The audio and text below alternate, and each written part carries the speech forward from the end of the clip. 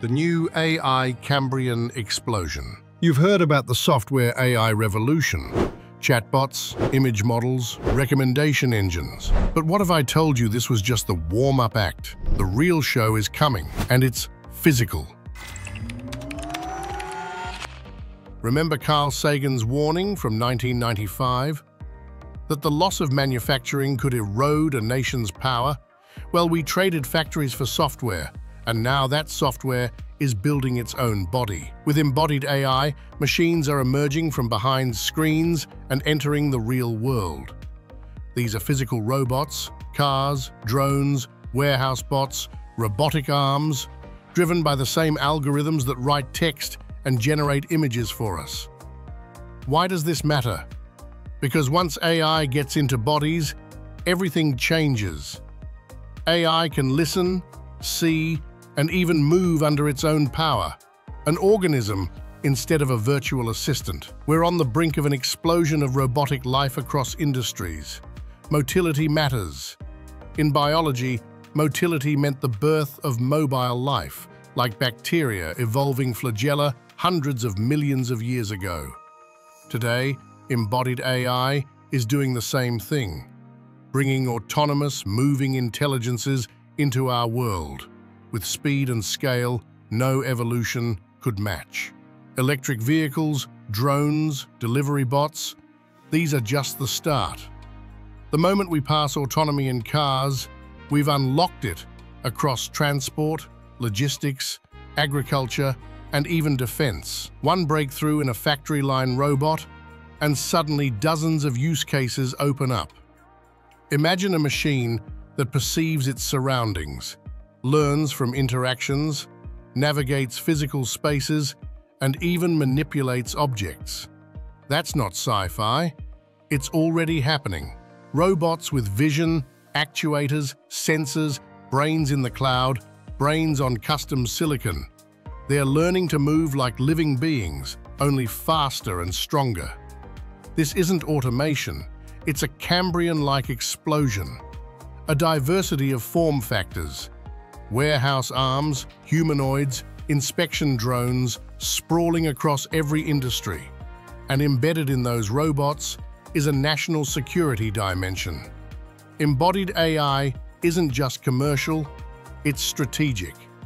Nations and companies will race to control these platforms like they did nuclear power or spacefaring rockets. What's fueling this? Massive market potential. Industries worth decatrillions. Logistics, transportation, energy, agriculture, manufacturing. And when software takes on atoms and photons, the payoff dwarfs the returns of pure-play software.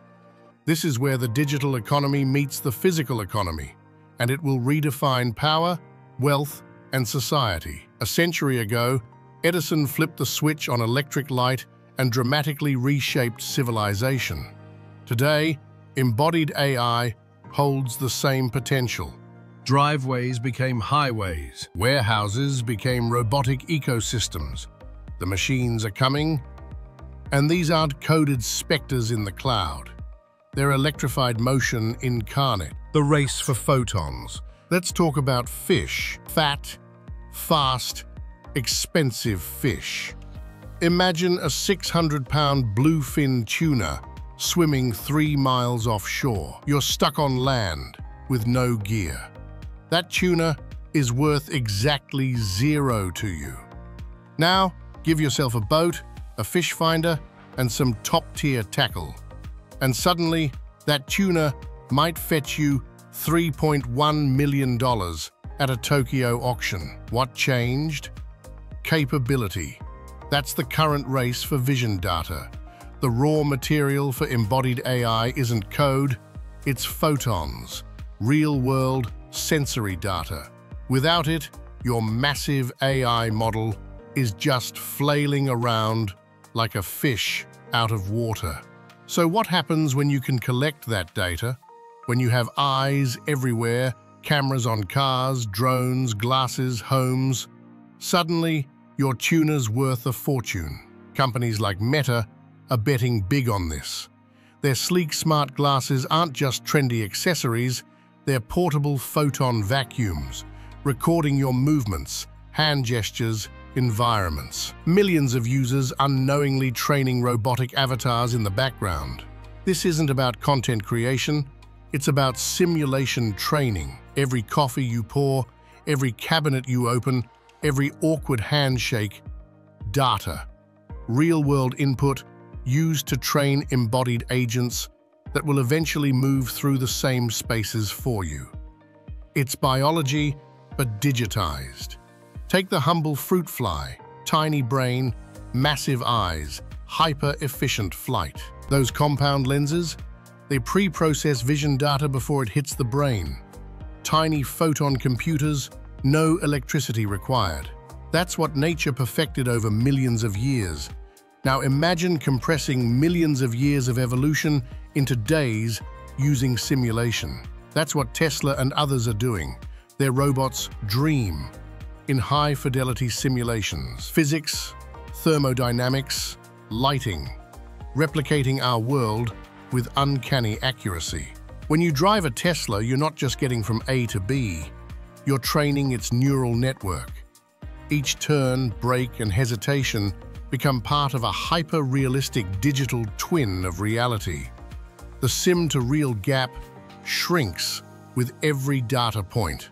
And the better the simulation, the faster we iterate new physical skills. It's like having 1 billion robot interns trying every possible way to fold laundry or catch a ball, then transferring the best approach back to the real world. This is where compute meets muscle, and this is why embodied AI matters. You can't just throw a language model at reality and hope for the best. You need perception, feedback, physical repetition, context. In other words, you need a body. And just like that tuna, you can have all the data in the world, but until you build the tools to catch it, it's worthless.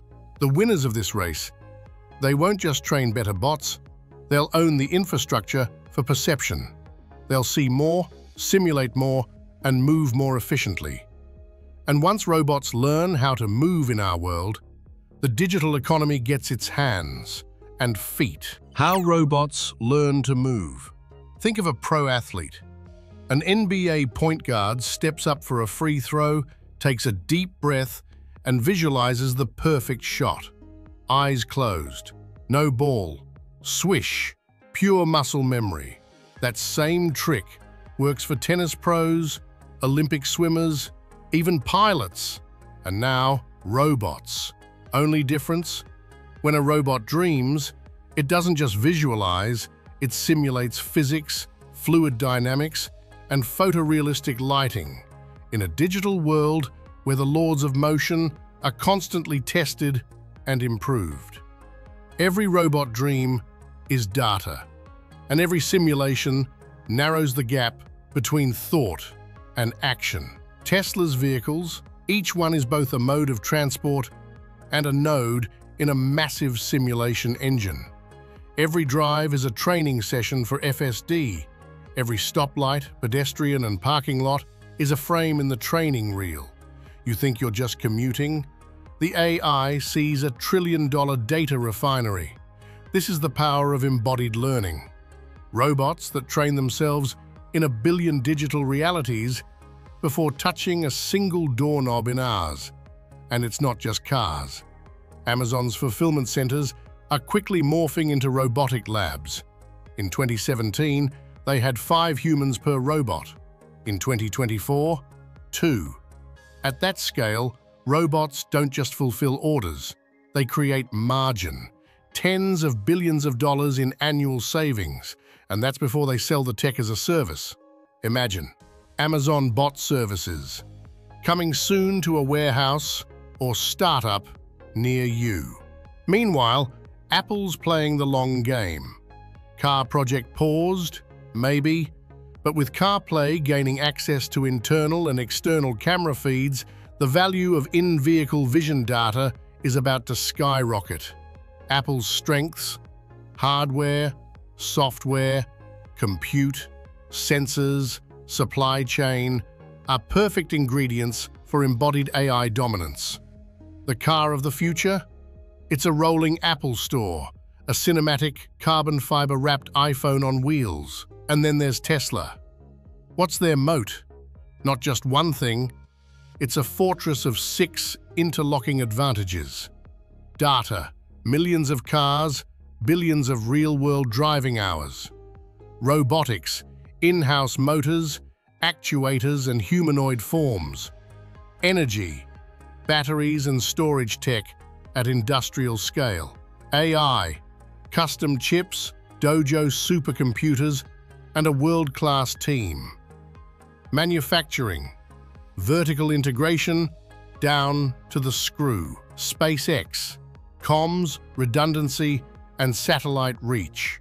But Elon Musk says the real secret weapon? Manufacturing.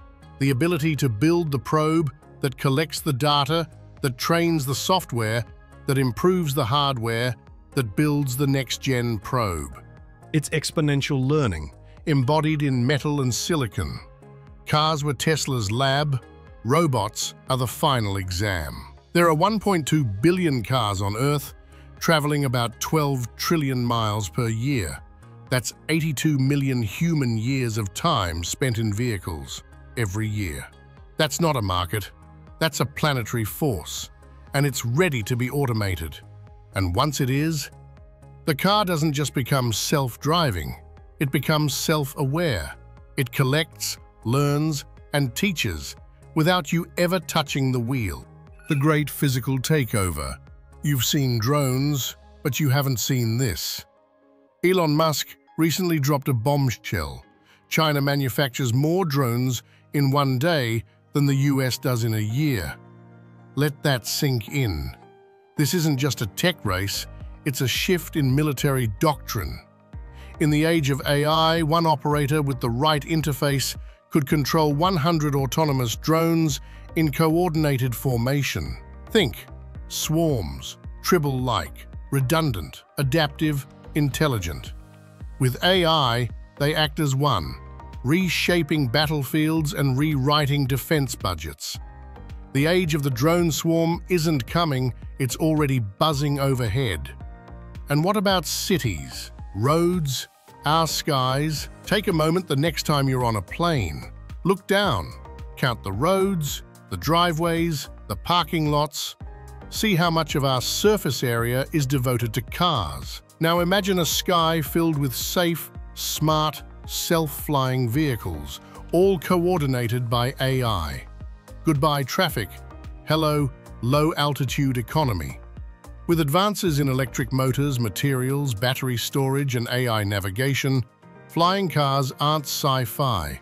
They're logistics waiting to lift off. One EV stall could earn 10 times what an Uber driver makes today. SpaceX sees this too. Rockets are just vertical elevators to orbit. With reusable launches and satellite constellations, they're building the next-gen internet, one that connects every car, drone, ship, and house in real time. And with Starlink scaling revenues to $66 billion by 2030, it's not a moonshot, it's the new baseline. This is the embodied AI revolution. It starts in factories and fulfillment centers, places with fixed lighting, steady temperatures, and predictable tasks. Perfect training grounds.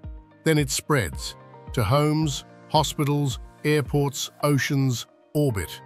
Why humanoids? Because the world was built for humans. Every light switch, doorknob, and toilet lever is human-sized. With over 8 billion humans providing training data every single day, humanoid robots aren't fantasy, they're practical. The economics? Wild. There are roughly 4 billion workers globally, earning about $10,000 a year on average. That's a $40 trillion labor market.